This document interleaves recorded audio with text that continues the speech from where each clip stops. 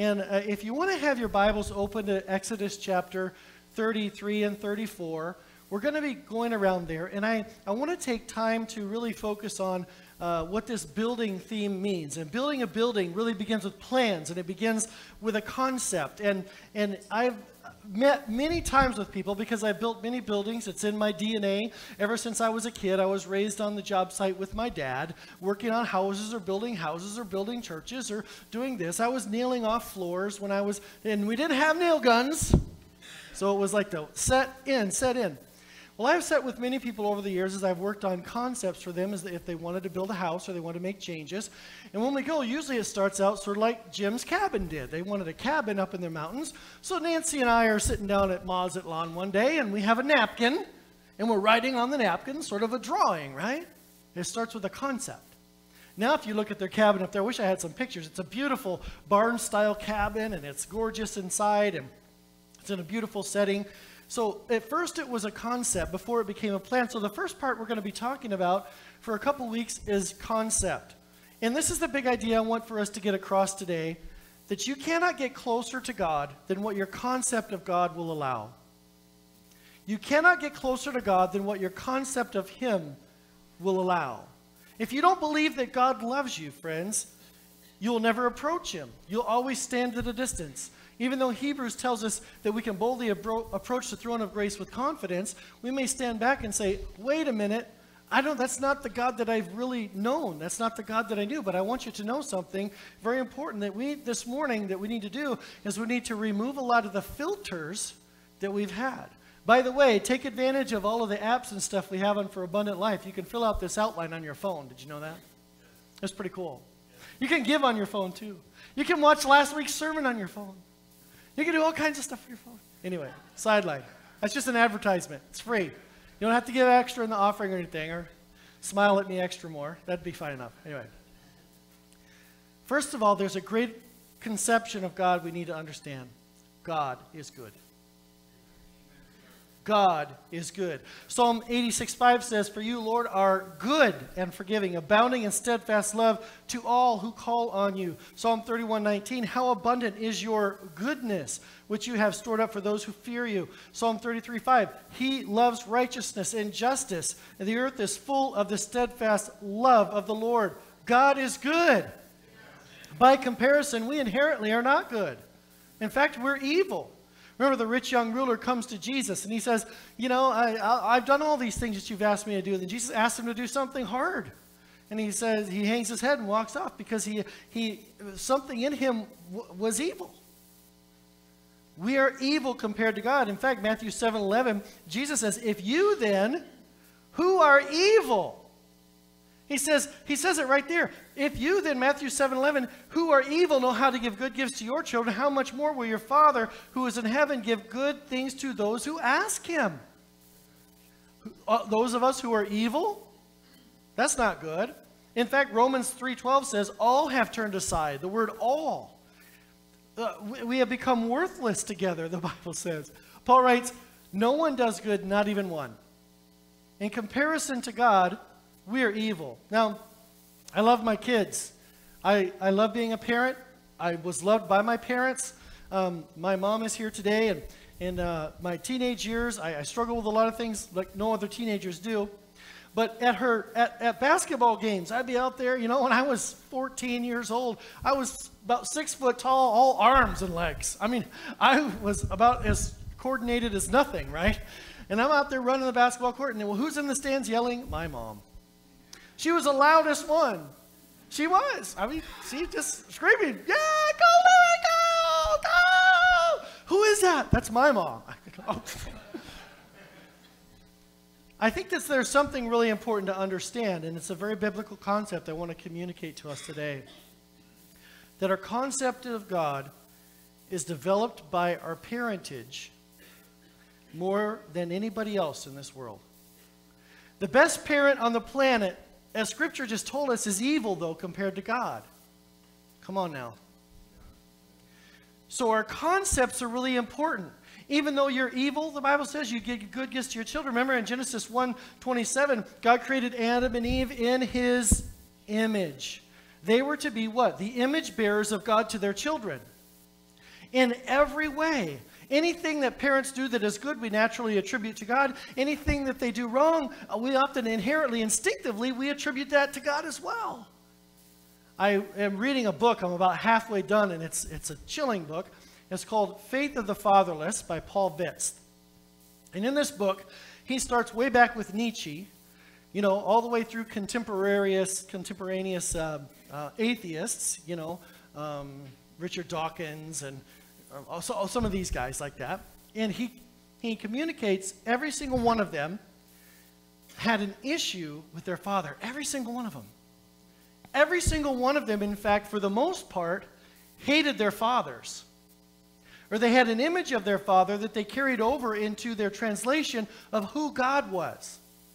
And God says, wait a minute, I'm different than that. The entire population of the world was destroyed and saved only one family? Why? Because they were evil. As parents, we bear the image of God to our kids. And by the way, we need to be compassionate and forgiving toward our parents because we're all in the same boat, right?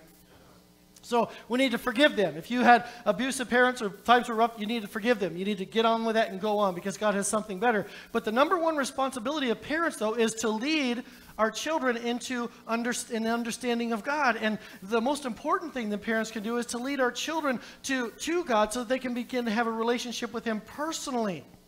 I grew up watching my mom and dad experiencing God, and that led me to wanting to experience God. And also watching my dad, perhaps in some of his less flattering moments, as we all have them, led me to having many more less flattering moments in life. But we as parents, as authorities, bear the image of God. And never underestimate the power of parentage as it shapes our image of God very clearly. Because of my parents, my ideas about God were shaped early on, and by watching them worship, watching them give, watching them serve, watching them be faithful, and watching them endure.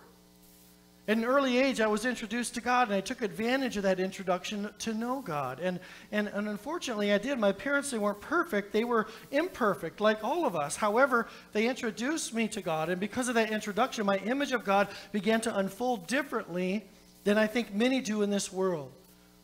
Any of the unflattering parts of my parents, as with many parents or all parents, I carried with me as well.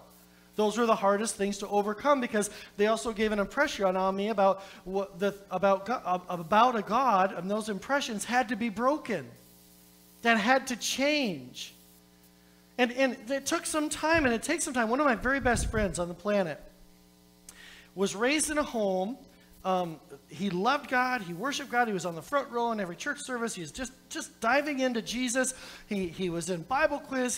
He's a fantastic man of God. He's a pastor to this day. Was raised in the home with a mom who loved God, but a dad who was an alcoholic father.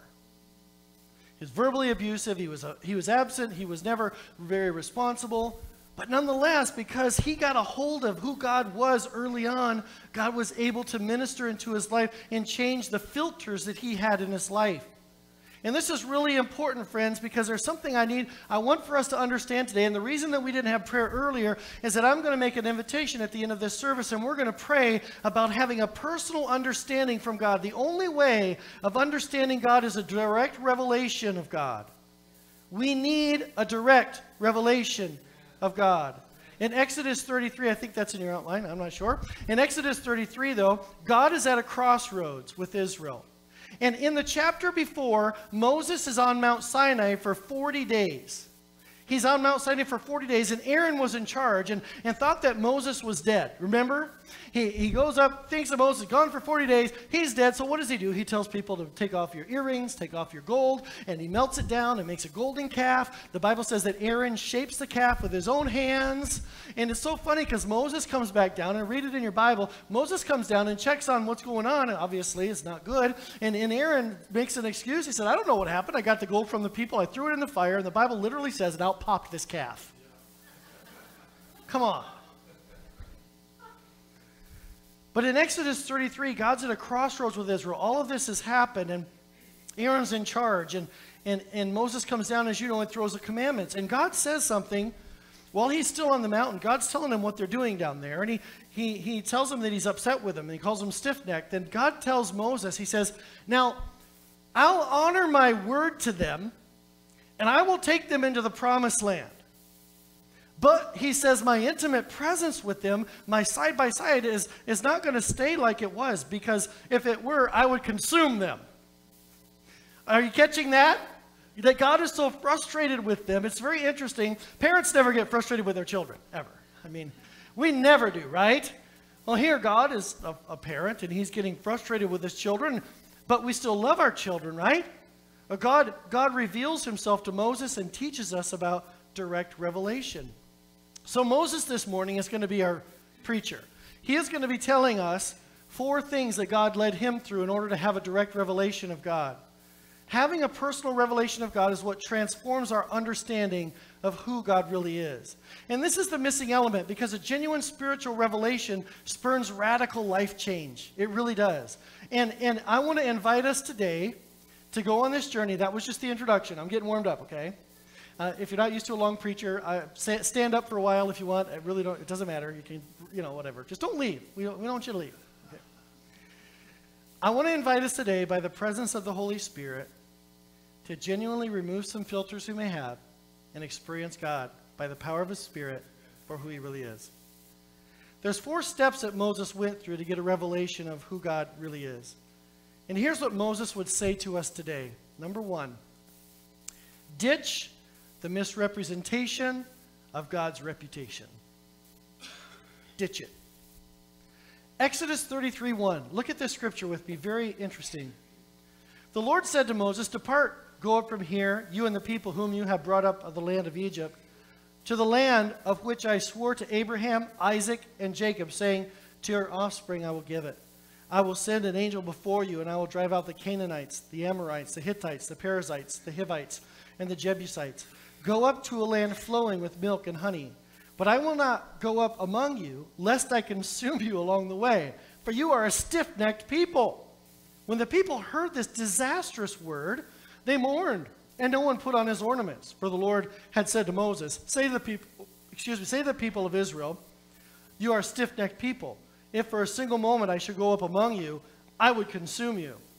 So now take off your ornaments, that I may know what to do with you." Fine.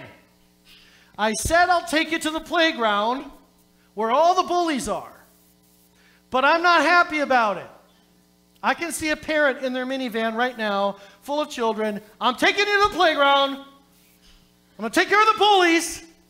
But I'm not happy about it. So what are the kids doing? They're sitting there like, okay. So they're in the back of the minivan. They're sheepishly quiet, because what's happening? They don't know what their parent's going to do next. You want me to pull this car over and make you get a switch? Some of the younger generation are like, was that a Nintendo? No, it's not a Nintendo. It's a Switch. It's a Switch, You think I'm cutting a switch? You think I'm playing video games? It's a different generation, right? I think, though, that there's something really crucial to understand here as we look at the children of Israel. And God and them have really not gotten along since the first day they met. When God came to Moses and called him to deliver Israel, Moses says no. And then God gets upset with him later because he refuses to circumcise his own son. And this is the frustration between God and them. Israel had been complaining against God since the first day they were in the wilderness. And every time there isn't water, every time there isn't food, they're complaining. And they're in the back seat. I'm thirsty. How long till we get there? He touched me. He touched me. How long? Are we there yet? God's saying... Why would Moses, though, mistrust God like he did so much? Well, let's look at Moses' father. Who was he? Well, he was some Jewish guy. Consider where Moses has come from. Consider his whole life. In Exodus chapter 1, a Pharaoh arose, the Bible says, that knew not Joseph. And Joseph had delivered the tribe of Israel, and they had grown in number in Egypt. And now Pharaoh's afraid because there's so many of them, so he's kicking them out. He's putting them to death, actually, at this point. And so he puts all the children to death. He throws them in the Nile River. So what does Moses' mother do? She goes and she takes him, puts him in a basket, floats him in the river. He's adopted by Pharaoh's daughter. So she takes Moses into Pharaoh's home. This is his image, right? Now who's the father figure in Moses' life? The daughter brings him into an environment where this man tried to kill him when he was a baby and later tries to kill him when he's 40. I mean, that's a real positive influence. What an image, right? And the gods of Egypt were to be feared. I mean, you sacrificed your children to them. You had to cut yourself and shed your own blood and burn sacrifices of parts of your body and have things cut off and all kinds of weird stuff. And there's a growing image in Moses' life that is crafted by this environment. These are the gods that he is subject to. The gods of Egypt ruled in occultic practices and ritualistic homages. And so Moses really doesn't have any idea of a personal loving God. He really, if we really put him in context, many people don't think about this part, but he really doesn't, all he has is the reputation, right? They had the reputation. The Bible isn't written yet. Moses is the one who wrote Genesis, Exodus, Leviticus, Numbers, and Deuteronomy, right? I mean, we know he's the one that all of this passed on verbal communication that had meticulously been given. They knew of Abraham, Isaac, and Jacob and Joseph. They had a detailed account of creation. All of this thing had been passed down by oral tradition, but they really didn't have a comprehension of who God was, only who he is, only who he was. So a loving God hears their cries in Egypt as they're under slavery now. And Scripture says that God hears them, and he's moved by them, so he sends them a deliverer, and he comes to Moses, and Moses at this point has fled Egypt because of something that he had done, and he's in Egypt, and he's afraid, so God shows up to him in a burning bush, and he says, I want you to go. And Moses is like, I'm not going. I can't talk. I mean, who am I? I'm like a political candidate these days. I can't say anything right. So God sends Aaron to go with them. And the entire time that God is trying to get them out of Egypt, they're complaining against God. They really don't know God, or only his misrepresented reputation that had become liturgical and very dry. And let me tell you this. Being in church and even being a pastor, being in the same modus operandi maybe that we do from time to time or all the time, can make us feel like church and our spiritual life is only liturgical and dry. It's like we've only heard about what God used to do rather than what he's doing. So I invite you today, by the power of the Holy Spirit, as I have prayed for this meeting all week, that we would step into a personal revelation today of who God is, outside of what we've known. Next week, as we start really some apologetic arguments concerning creation versus atheism and all kinds of things, because of what? Because of the concept of God has been so skewed in culture. I think our eyes and spirits are going to be encouraged all the more to exalt the one who gave his life for us. I want us to hear this. So they're all stiff-necked, and God calls them stiff-necked. They really don't know who he is. A lot of the resistance that we have toward what God is doing in life is because we really don't know his heart. You see, Moses had done more miracles than any man alive, but he didn't know God. Why?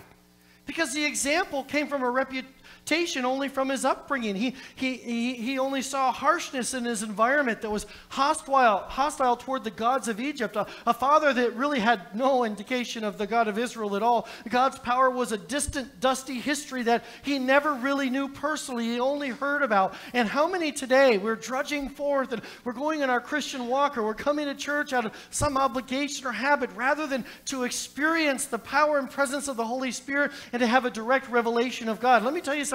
The Bible is fantastic. We ought to know it cover to cover. But it is only an introduction, and I say only, to the creator of the universe, the Almighty God, the everlasting Father, the one who designed every molecule of your body and put you together even before your mother and father had a sparkle in their eye. So the first thing that Moses would say to us is tear down the misrepresentation of God's reputation and see him as he is. Secondly, Moses would say, ask God to reveal his glory to you. Now look at Exodus chapter 33, verse 19.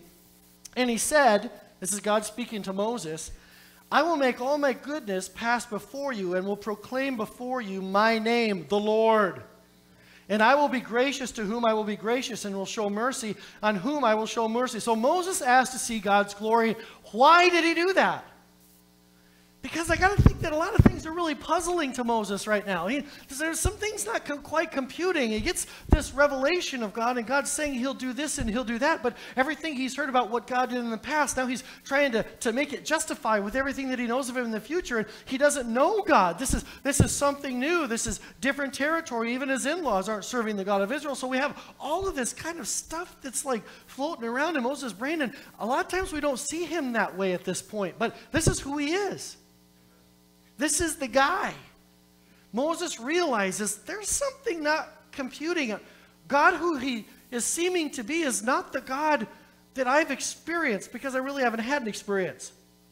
He's missing something about understanding who God really is. So what is glory? Moses says, show me your glory. Well, glory is what you're famous for and the essence of your character. So Moses wants to know God. So we should ask God to us personally, Lord, reveal your glory. When was the last time that you stopped and said, God, show me your glory? God, show me your glory. All the trials and difficulties and things that I have in this life, Lord, I just want to see your glory. Thirdly, Moses would say, set aside preconceived notions and experience God as he truly is. Now, this next scripture is so powerful, I have exploded it all over the place. So I hope that we're ready here this morning. This point is so incredibly important, and because it's not man telling us about who God is. Oftentimes in Scripture, people are talking and they give a representation of what happened to them or how God has changed them or what God did in their life. This is one of the places in the Bible where God says who he is, himself, without man's intervention. Now, verse 5, Exodus 34, verse 5. Look at this. The Lord descended in the cloud and stood with him there and proclaimed the name of the Lord. The Lord passed before him and proclaimed, he spoke boldly, in other words, the Lord, a God merciful and gracious, slow to anger, and abounding in steadfast love and faithfulness, keeping steadfast love for thousands, forgiving iniquity and transgression and sin, but all who will by no means clear the guilty, visiting the iniquity of the fathers on the children, and the children's children to the third and fourth generation. Wow. God reveals himself to Moses, and he says, Moses, there are 7 things about me that I want you to realize. That I I want you to get rid of all your preconceived notions, Moses, about who I am. I know you've been raised in church your whole life, and you know when to get excited, when to sit down, when to clap, and when to do all these things. Moses, I know you know the tradition of what I used to do, but Moses, I want to show you who I really am. Don't you think the church needs that today? This is preaching. I mean, I don't care about those guys on TV and stuff. This is preaching, right? Good job, Pastor. Well, thank you very much. Facetious, of course. First thing God says on this list is, I am merciful. God says he is merciful. And God doesn't lie. So he comes to Moses and says the first thing, and mercy is undeserved compassion that desires to help. Did you know that God not only sees what and you are and what you're doing in life, but he wants to help? Have you considered God on this level?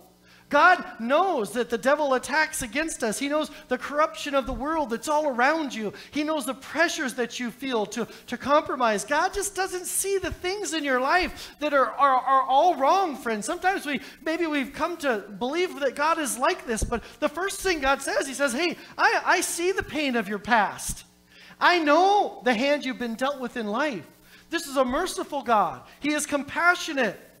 I met a guy at a pastor's meeting one time, and he was kind of a suspicious character, and he was, very odd, and everybody would say, he's kind of odd, and so he was coming in for a while, and as I got to know him, and I met with him and his wife, I had learned that he had prostate cancer. And it was very serious, and he had surgery and things like that. And after I had understood where he was at in life and what impact that had on a man, I had great compassion. It changed how I saw him. Other people would say, man, he's kind of odd. That guy, he's strange. He's kind of weird. And I saw him, and I thought to myself, how can he be so normal? Why? Because I understood. I've worked with people that people said, how come you have that person working for you? They're so impersonal and all this stuff. I know their story. And I had compassion on them. God is compassionate.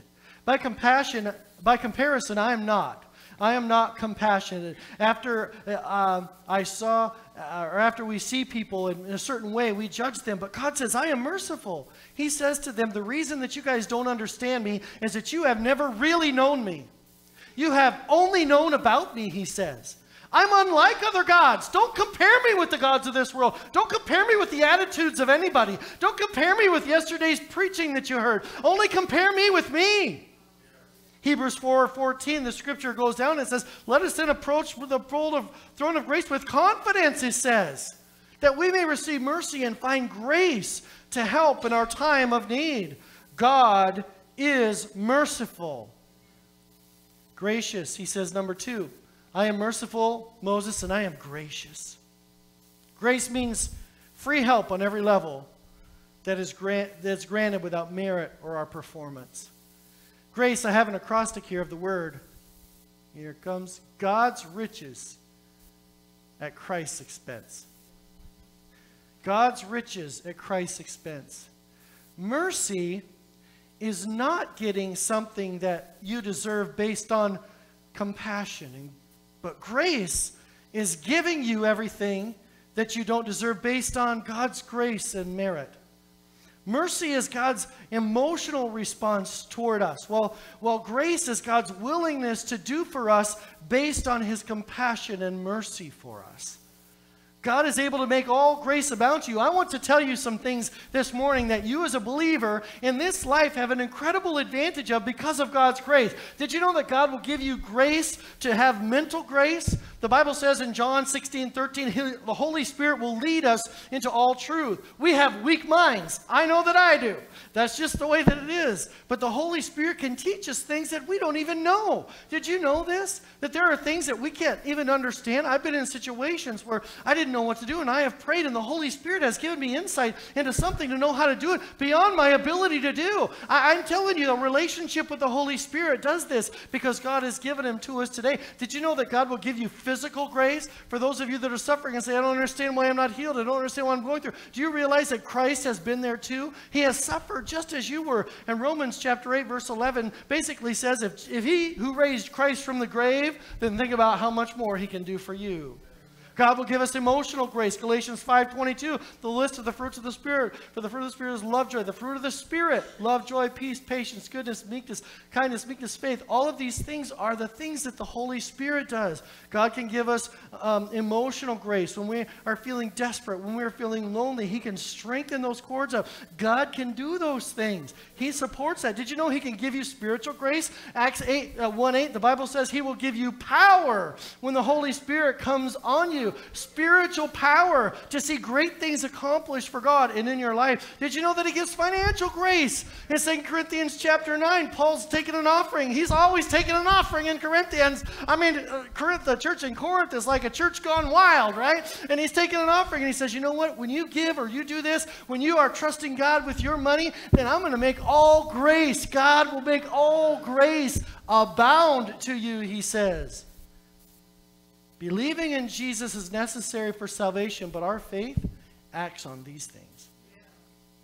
Our faith is what says, God, I'm trusting you because your grace is bigger than what I could ever conceive. I've never heard anybody say to God, God, stop blessing me. God, I can't take no more.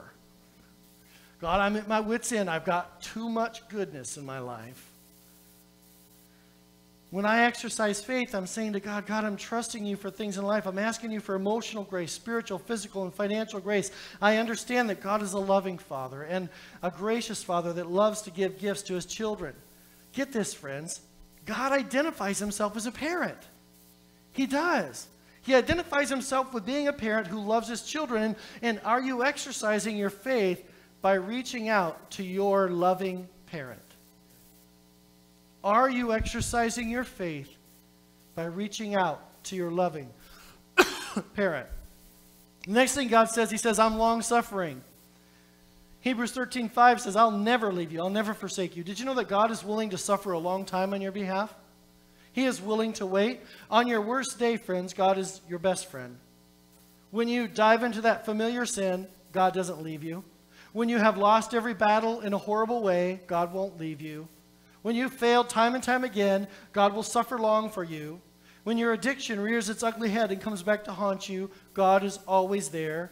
Many have this idea, I think that we believe in, many of us that have been raised in church may have been taught it, that when I feel God's disappointment toward me is so great that I don't feel like I can face God.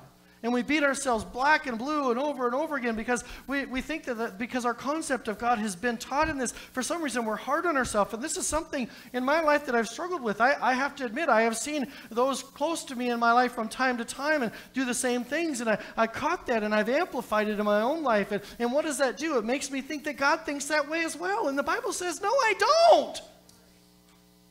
Do you honestly think you have done anything so bad that God doesn't love you? It's not possible. It's not true. It's wrong. It's a lie. So here's the truth again. I'm evil. God is not. By comparison, my best things are not even close.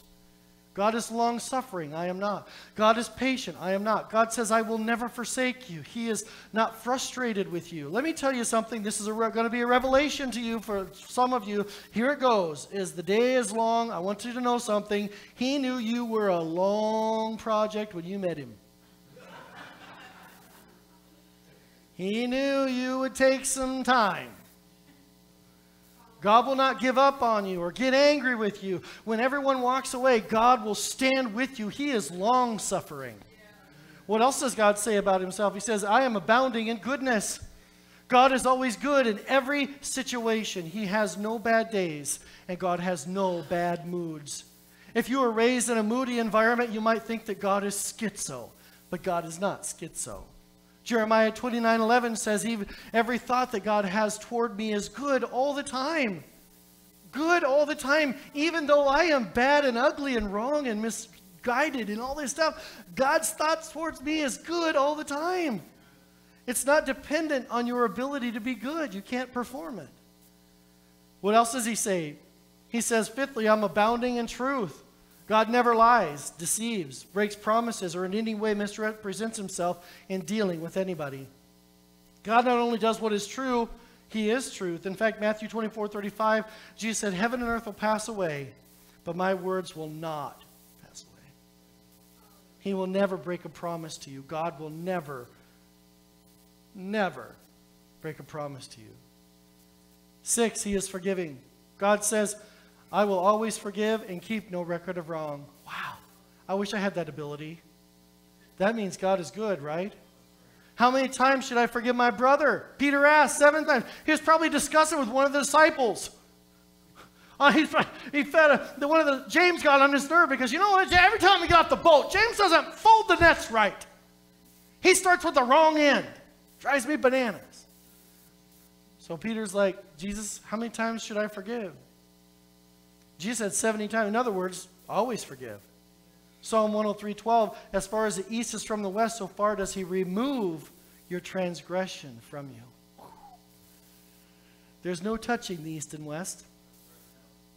As a father shows compassion to his children, so the Lord shows compassion to those who fear him. And God is just. Number 7. God rules, and there are consequences for us when we violate God's rules. But God is gracious and forgives no matter what. He's a loving Father. Hebrews 12:7-9 tells us that he disciplines us as a son that he loves. He disciplines us in love. This is different than judgment that comes on unbelievers in eternity, friends. I think we need to understand this. We don't suffer that way because we are his sons and daughters. We receive our discipline right now while we're living for him. So friends, God is merciful, he's gracious, he's long-suffering, he's good, he's true, and he's just. That's your God. That's your God. Notice truth and just are just 2 out of the 7. God begins with mercy and grace and long-suffering. Do you have that image of God? Is your image of God that He's ready to crush you when you fail? Do you retreat so badly when you sin into a dark hole that you think God is ready to crush you? I got to tell you, friends, that is a misconception of God we need to get over. God is gracious toward you. You are harder on yourself than God is. If we see how God really is, it changes our concept of Him. According to His own definition, then, of these 7 things, if we had our druthers, can I say that in the north? Northwest? If we'd had our druthers, if we would rather, in this life, we'd be sitting right in His lap. Because that's the kind of person that He is. We have the same problem, I think, in our culture that Moses had. Our concept of is only as good as our history or the reputation or our earthly parents are. We believe He is what pop culture says that He is. When revelation hits us, that's when we're really free. Now hang on with me. I'm going to go a little overtime today. Many years ago, about 1999 and 2000, I was pastoring this church here. I've been here, this August will be 25 years. I've been here a little while. Most of that time I worked another job at the same time. But during one portion of time, about 99, 2000-ish, about 99, there was some contention going on with me and some people in our church. And it was very difficult. And it came to a point where I was trying to please everybody. When I came to be the pastor at Abundant Life, I was 26 years old. Remember? I was 26 years old. I was good looking too. I don't know what has happened, but Brandon was 3 months old.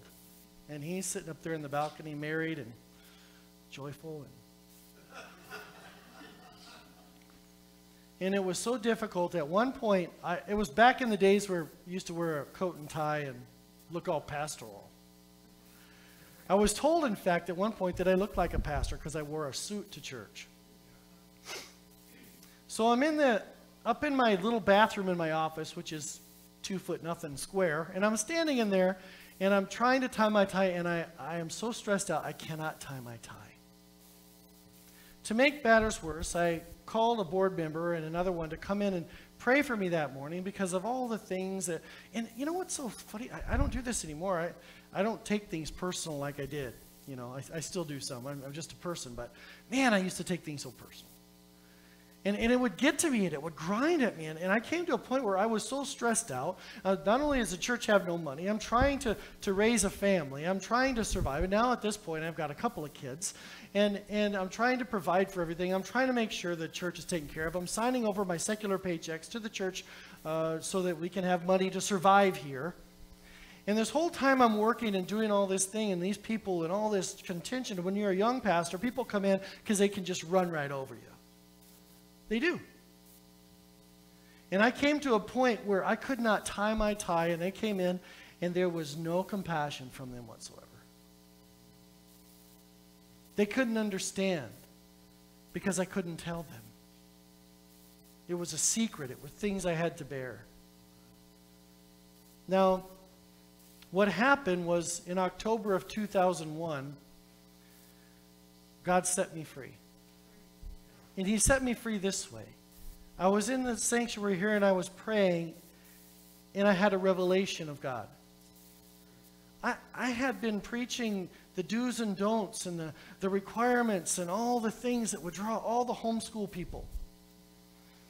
I homeschooled my kids, so that's not a knock against homeschooling. In fact, I think it's the best way. Nonetheless, people can do what God has gifted them to do. But it drew this crowd of people that all thought that way. And I had to break the chain of that legalistic thinking. I had to break the chain of all of the rules and do's and don'ts. And all of a sudden, I became to the realization, hit me in the face and hit me in the nose so hard. I came to this realization that there's nothing I can do to make God happy. God's already happy with me. I can't make Him love me any better because I act right. I can't make him have more compassion on me because I pay my tithes. I can't make him give me a better, I can't make his impression of me anymore because I don't do whatever all the bad people are doing. I can't do one thing to make God love me. And I was so frustrated because I liked that. That's where the money was. But when I laid it down, there was an inrush of the Holy Spirit that came into this body threatening to become a corpse, and I became alive. Now, that revelation was so important to me, and since then I've had other moments. But Moses went through one last change before all of this was over. Remember, he started out only relating to God by what he knew of God's past. But then God gives him a mandate, and he's confused about who God is, and he asks God to reveal himself and reveal his glory, so God does it. So he tries to quantify the concepts of God with reality that he was experiencing. He needs clarification. Then thirdly, he reveals himself to Moses, and Moses changes. Now, this is really huge. This next scripture should blow our minds right out of the water. As soon as God finishes telling Moses about who he really is, look at Moses' advice to us. Number 4, respond to who God really is. What did Moses do? Number 1, he worshiped God.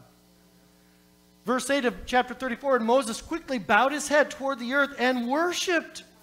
If you could see how God really is, friend, you and I, we would worship. We wouldn't worship God because it's the right thing to do, or we're in the habit of doing, or the music makes us feel good. I mean, I feel good when I hear somebody sing the Star Spangled Banner, for crying out loud.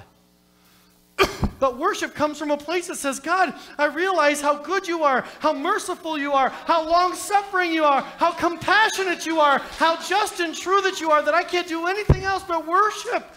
If you worship God based upon his performance or what he can do, we've missed the point. We worship him for who he is. The awesomeness of who God is. Notice something about this scripture. This is the first time Moses has worshiped. That hit me like a ton of bricks. This is the first time he's worshiped. The first time he worships is after God shows to him his glory.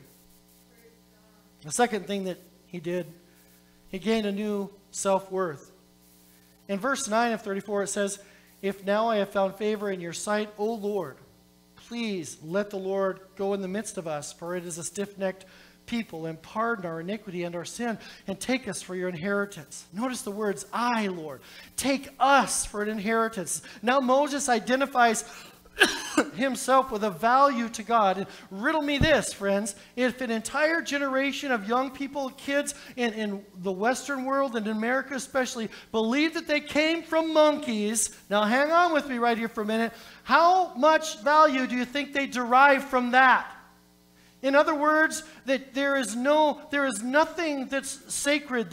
You're an accident, and you're headed toward an accident. There's nothing sacred, nothing in any way about your existence in this world or being an image bearer of God. You are just a mistake, and mistakes they're just going to be a mistake. And because you came from a monkey, you're a mistake, rather than believing that we came from an amazing Creator who is merciful and gracious and long-suffering. We think that we are an error. We think that we're here by accident. We think that a bunch of goo came. Well, God is Creator. We're not a blob.